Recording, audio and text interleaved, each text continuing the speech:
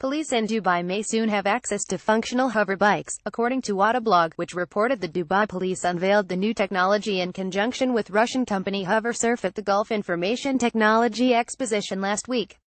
Per AutoBlog, the Scorpion hoverbike is capable of flying approximately 16 feet 5 meters in the air, moving at a speed of 43 miles per hour 70 kilometers per hour and carrying 660 pounds 300 kilograms of gear.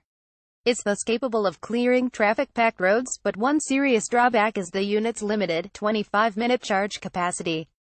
The Scorpion's rotor blades also look ready to chop through anything it might bump into, like humans, and sort of looks like it is as dangerous for the operator to fly as for anyone who might wander into its path.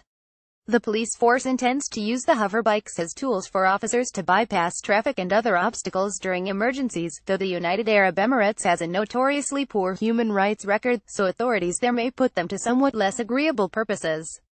The U.S. military, as well as various specialty shops and hobbyists, have had varying degrees of success working on their own hoverbikes.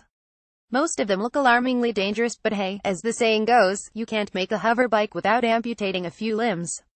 CNN reported that the hoverbikes were also announced alongside a new electric motorcycle concept by the Japanese company Mikasa, which was touted as having a 124 miles per hour 200 kilometers per hour top speed. According to ABC, Dubai authorities are also planning on rolling out small, driverless vehicles for surveillance in urban areas. AutoBlog.